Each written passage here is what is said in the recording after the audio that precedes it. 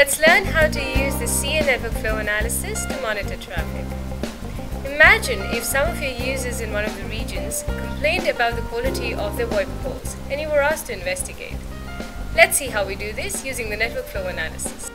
I go to the network flow analysis web interface and select the New York router listed as nyc-edge.forwardinc.ca and click the Fast Ethernet 0/1 link interface. Drag and select the time frame of high utilization and then click Set.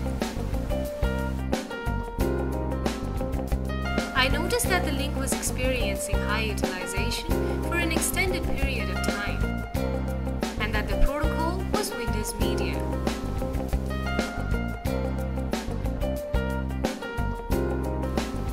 I scroll down to the stacked TOS trend in graph and see that the real-time EFQ was also showing the same high utilization.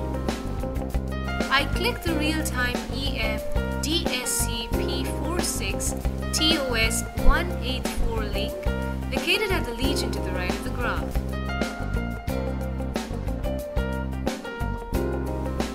I scroll to the TOS tagged protocol trend in graph, and there I see that Windows Media and Voice are in the same queue.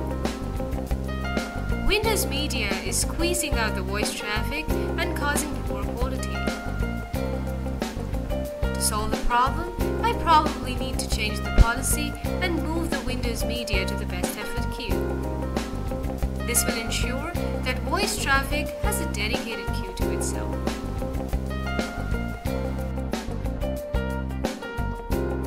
So to conclude, the CA network flow analysis not only helps you monitor traffic, but also helps you identify rogue and misclassified traffic. Based on the analysis, you can create policies to optimally utilize your network. Thank you for watching us. We will see you next time.